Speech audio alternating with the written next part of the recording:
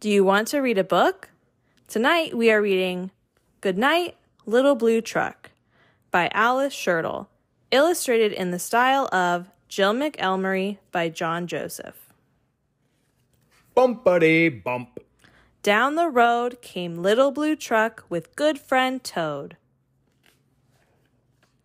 Thunder, Crashing. lightning, Flashing. two good friends were homeward dashing. Such a wet and stormy night. Their warm garage was a welcome sight. In they went and shut the door, but it wasn't very long before... Ma, said Goat. please, Little Blue, can I come in here with Toad and you? Cluck! Said Hen. It's wet outside. I need a nice safe place to hide. Honk! Said Goose. Don't care for lightning. Stormy nights are a little bit frightening. Said Cow. Can I come in too? I feel safer here with you. Quack! Said Duck. There's quite a crowd. Can I squeeze in? Are ducks allowed? Oink! Said Pig. Is there room for me? I'm cold and wet as I can be. Beep, beep, beep, said Little Blue. There's room for you, and you, and you. Everybody gather round.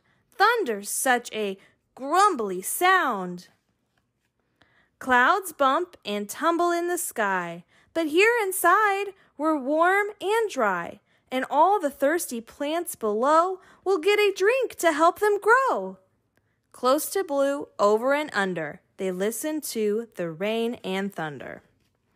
Duck said, loud as he could quack it, Thunder's just a noisy racket. Boom! said Goat. It isn't scary. I was not afraid. Not very. Just a noise. Said Pig. No wonder. I'm not scared of a little thunder. After a while, the clouds blew on. The night was still.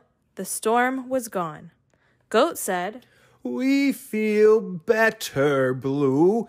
It's easy to be brave with you. Pig said, I feel sleepy now. Let's all head for home, said Cow. Beep, said Blue. Just hop inside. All aboard for the bedtime ride.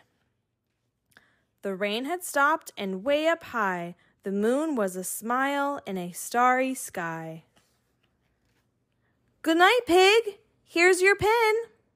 Good night, Duck. Good night, Hen. Good night, Goat. You're home now. Good night, Goose. Good night, Cow. Horn went beep. Engine purred. Friendliest sounds you ever heard. Blue and Toad drove home together, two good friends in any weather.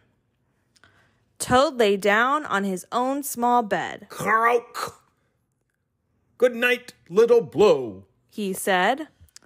Blue gave one small sleepy beep. Then Little Blue Truck fell fast asleep.